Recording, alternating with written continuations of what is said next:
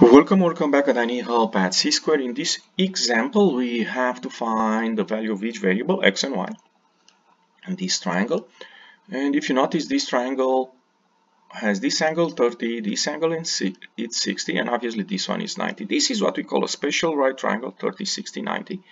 And you see here the property in the box, but also you can see here in this picture the same property. I'm going to use this picture for this example.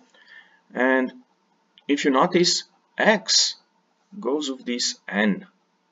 So if I find the n, I have the x. How do I find the n? I'm looking to this 42, which I can match it with this n square root of 3. So basically, I'm going to write an equation here, 42 equals n square root of 3.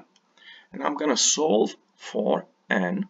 So that means divide by square root of 3.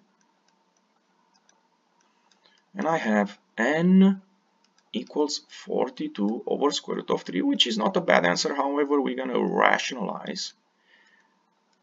And we're going to multiply by this 1, right? Square root of 3 over square root of 3 is 1. So we end up with 42 over square root of 3 over 3, because square root of 3 times square root of 3 is 3. And what else you can do? You can simplify here. 3 goes in 42 14 times. So the final answer for n is 14 square root of 3. But again, don't forget, this n is this x. So basically we have x equals 14 square root of 3. And we finish with x. But what about the y? If you notice, y is here and is nothing else than 2n. So y will be 2 times 14 square root of 3, because that is how much n is, and that will be 28 square root of 3.